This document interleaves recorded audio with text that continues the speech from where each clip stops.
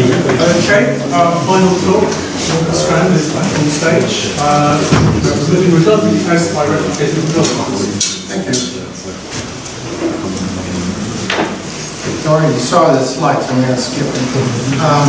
Large part of the SQL is a compiler framework called Cleaver. And Alex already talked about Cleaver yesterday, so I'm going to be very brief. It's meant to be adaptable to an implementation, so it provides possibilities for an implementation to adapt the way the compiler works. At the same time, in order to avoid that the implementation would have to supply too much information, it is supposed to provide as many reasonable defaults as possible. We intend to supply a complete library of existing compiler optimizations that you can find in the literature, and hopefully a few of our own. So the purpose of the current work is to avoid redundant tests. A test is redundant if you have a preceding identical test that dominates the other one. Domination is a formal graph theoretical concept that I'm not going to explain.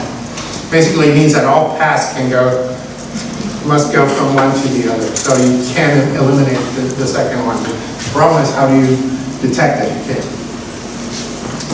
And so we do it by detecting the redundancy in intermediate code, basically the same kind of intermediate code that Alex presented to you yesterday. And we eliminate it using local graph rewriting, and I'll explain later what the advantages of that approach is. So the previous work, there is a paper from 1995 presented at PLBI that says about avoiding conditional branches by code replication. It's a very interesting paper. It does avoid redundant tests. It works on the C language, and all the examples are transformations of source code of C to other source code of C. They appear to be using a completely ad hoc way of detecting when these redundant tests exist. And I've done search, forward in time search of people referring to this paper. Have not found any kind of work done in this domain since. If I've missed something, please let me know. I would like to read about it. So let me take basically the same example, except I use slightly different names here that Alex used yesterday. So we can imagine car encoder being implemented this way in a particular implementation. This is basically the exact implementation, both in class but in SQL. So a car is testing whether it's a cons. In that case, it uses some even lower level primitive, in this case I call it cons car, that requires its argument to be a cons. And otherwise, if the argument is null, then it returns nil, and otherwise it calls some error. And coder is basically the same way, except that it calls cons coder instead. And in fact, what Alex presented yesterday is more precise in terms of what Cleaver does, but we'll get the picture. So now suppose we have the following code that we're going to compile. Let A car of X, B is some call to a function, and C is coder X.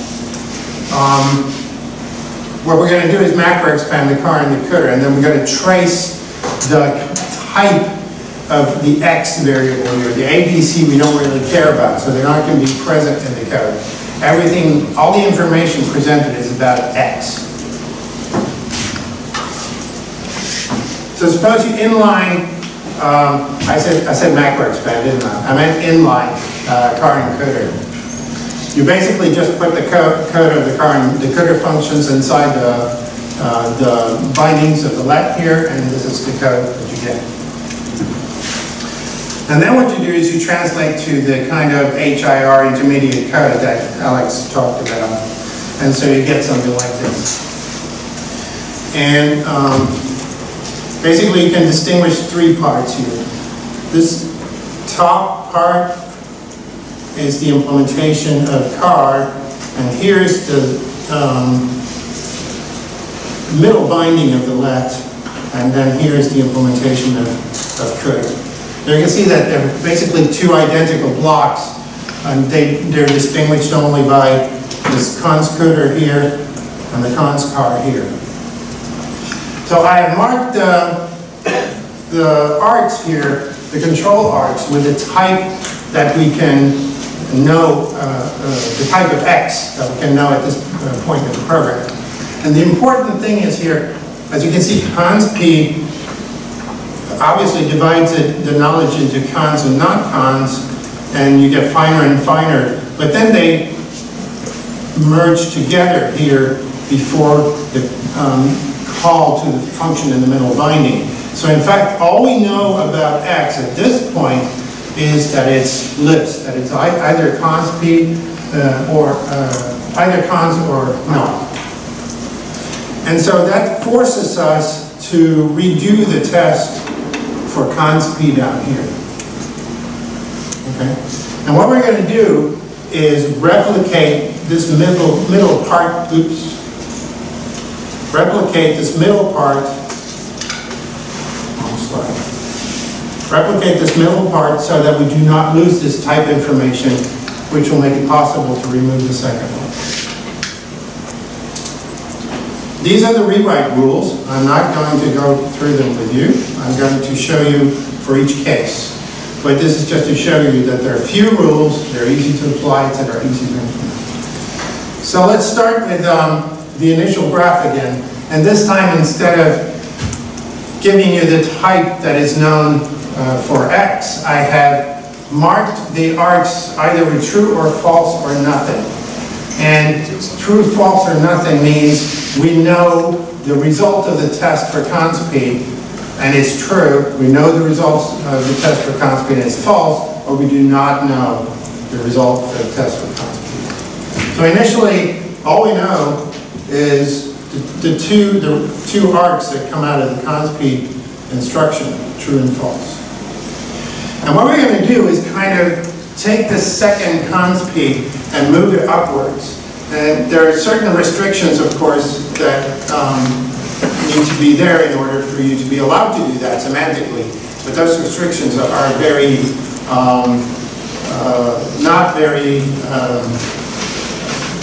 do not imply very many constraints. So you can basically always do it. It has to do with local functions that we call and so forth. So we're going to assume that the call is to a global function. So the rule 5 applies, which means that you can interchange the order between the cons P and the set Q that precedes it, and stick the set Q into two branches. That gives us this situation.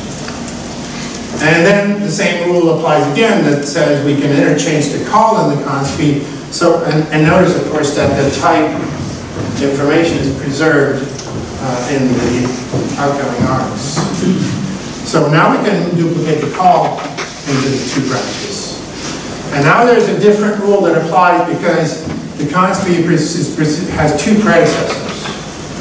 And in that case, we duplicate the cons P for as many predecessors as it has. It's very simple, doesn't change semantics or anything. So you get this situation. And then so now we have two versions of the initial cons P. And we just pick one of them, the left one, let's say. Rule 5 applies again, which means we duplicate the set Q that precedes into the branches. And then the rule 5 applies again, which means we replicate the cons car into the two branches. And now we have a very interesting situation because the outgoing arc here is labeled true, and then we make a test as to whether it's true or false. Obviously, that can only have one result, which is true. So the right branch of this cons P can never be taken. So we can remove the cons P and just short circuit the arc. That leads to this situation. And now we have a cons P that cannot be reached from any control path from the initial function. So we can remove it. And in fact, we can remove everything that's not reachable, and we get this situation. And then we just continue doing this. The constant data rule 5 applies again. It will duplicate the set queue, duplicate the null, etc., etc. Just continue doing that. And then we do the same thing for the other test, which is null. Yeah. And you just continue applying these rules, and this is the final result that you get. Yeah. So instead, as you can see, you have a single test for const p, and you have the replicated version of the middle binding here. Call and set queue here.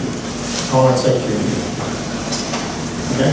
Thing is that this works for arbitrary code. We've proven the paper that it works even if the middle code is a loop, for instance. It doesn't change anything. So advantages, very simple to implement. Correctness is obvious because local rewriting, you just make sure that semantics are preserved in each rewrite rule. And like I said, the paper contains a proof, which was not trivial, but nothing very complex either. So we prove that it terminates. Disadvantage is the code is bigger, of course, because there's a replicated path. The fear might be that if there are many overlapping liveness zones for different variables, then the intersection of all those zones might have an exponential blow up in size. We conjecture that this will almost never happen. And the last disadvantage that I've listed here is that there are probably more efficient ways of doing this in terms of the execution time of the compiler. So this is a simple way of doing it, but it might not be extremely efficient. So the future work, because of this possible exponential code blow-up, we need to establish some kind of policy as to when to apply this transformation. The mechanism works, but we need to be sure that it will not turn into something extremely big.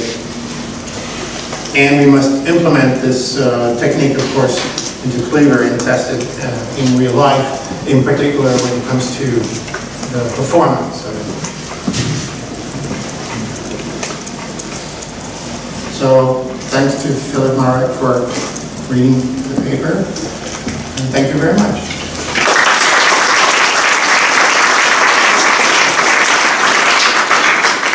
Questions? Yes. In slide 8, you presented the body of the LED. Basically, you have the 3 variables there. Here's this. And B calls some function. Yeah. I have a question. What happens if some function mutates the value of x, which implies that x is otherwise accessible? Right. That's one of the conditions that must not be present. So that's one of the restrictions. But if some function is a global function, it does not have access to lexical variables. Yes. So the thing is, you restrict yourself to lexical variables, and you cannot apply, you cannot interchange things if closures that capture the variable you're interested in could be modified. Yes, and my question is, do you know any mechanisms right now by which the compiler could know whether it is possible to apply this optimization or it's dangerous? Well, it's always these things are always undecidable, right? So, but it's quite easy to get a decidable approximation of it. You can just recursively say that, and Alex will have a good time. Recursively analyze the nested functions, and you conservatively assume that if there is a set queue to the variable, then it might actually happen. So it's straightforward and not simple. Thank you. Sure. Can I ask a question about slide 19? What does it say? If it's the right slide. Which is the right number? 19. Further? I don't see it. I'm I'm on 20, okay. How do you know? Oh, there it says. Okay, in this case, the two tails of the chains are the same. Is that common? And is it interesting to merge tails that are the same to reduce code size? Well, they're not exactly the same. What is the same is the replicated middle, which is the call followed by the set key. The call set together. And that cannot be merged because by definition, we replicated it in order to avoid the second text. So by definition, there is going to be this code duplication. The way you can think about it is we capture the information that we need in the value of the program counter. And so obviously the program counter must have two different values in the two different branches. I don't know if that was the answer to my question. I didn't understand, or my question wasn't correct. But in this case, you did both with the set queue operation. Oh, here, the last one. Right. Is that just a coincidence, or could there be happen to be a long tail that's the same, and could they be merged, or is that just coincidence or unlikely, or? That's probably because it was already separate in the initial code. Those two set queues were separate in the initial code. So yeah, that's a different kind of optimization. It's called, I forget what it's called. You basically go to the same point in the code. But these two were separate in the original one, so we didn't. Anyone else? Oh, thank you very much indeed.